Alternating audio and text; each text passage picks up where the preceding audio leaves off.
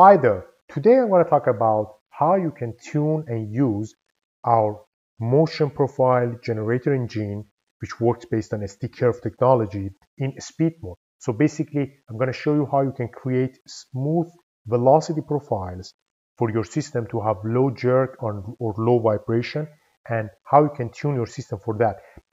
The assumption I'm having in this video is that you've already set up your system, you've calibrated your encoder. Here I'm having a brushless AC model and I've calibrated the encoder. We have many videos about that. You can watch them on our YouTube channel or our website.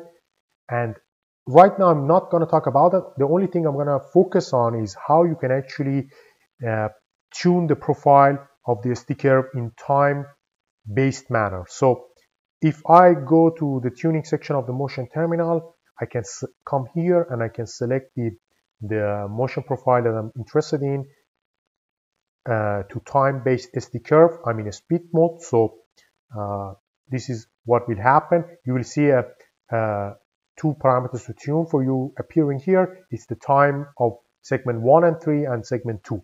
But to understand it for now, I'm going to put two values here just to show what happens. So basically you can see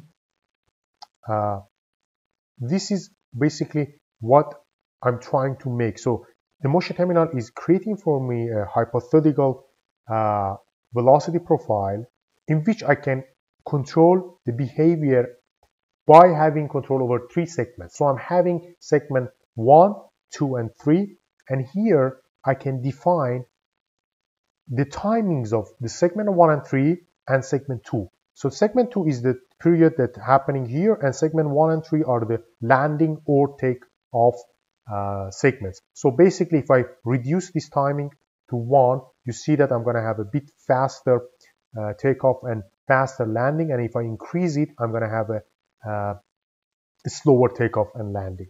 And then the same can happen here. The most interesting part is this. Once I define the timings in terms of second, the total time will be always the sum of all these segments timing. So basically I've defined 2 seconds for each segment. So I'm going to have 6 seconds of timing from the initial velocity to the target velocity. For instance, here I can see the simulation target velocity for me is set at 500 RPM. If I increase it to 1000 RPM, I can see the difference. Again, here you can see the timing stays exactly the same. So if I go relatively from 0 RPM to 1000 RPM, it's going to take 6 seconds for me. So this is the plot that I'm seeing, and it looks good to me.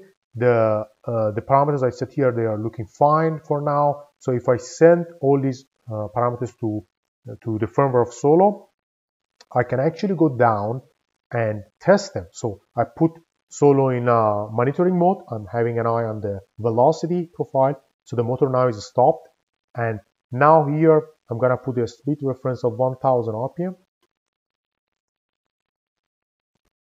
And I'm going to see how the motion evolves. So you can see, actually, I went from 0 RPM to 1000 RPM in one direction very smoothly. I can go to 2000 RPM. So relative difference of 1000 RPM from where I am now, and again it goes very nicely up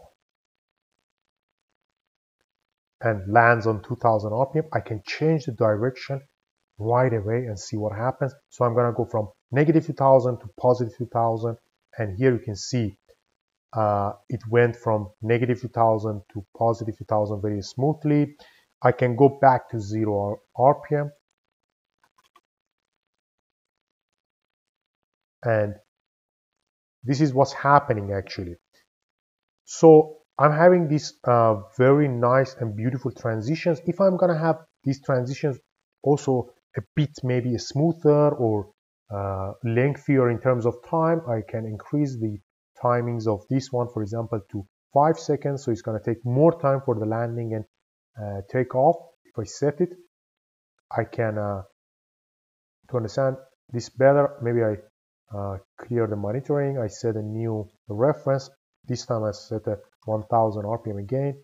So the motor starts to move, but this time it's moving very slowly because it takes a relatively high amount of time compared to previous profiles to reach the target. So you can see I'm at 1000 RPM, and this is the profile. So if I just change the timing of the section 1 and 3 again, so to compare these two, and I go back to 0 RPM, you will see the second profile will be a bit faster. And here is the difference. So look, the first profile on the left was generated with slower, let's say, timings, and let's say lengthier timings. And the second profile was generated with faster timings. And you can see the result. So on the left one, I'm having smoother, or let's say slower takeoff and landing. And the other one is completely reversed. So it depends on you how you want to tune your timings to have the best set of motion for your application. Thank you so much. I hope this video could help you. Please subscribe to our channel to stay tuned.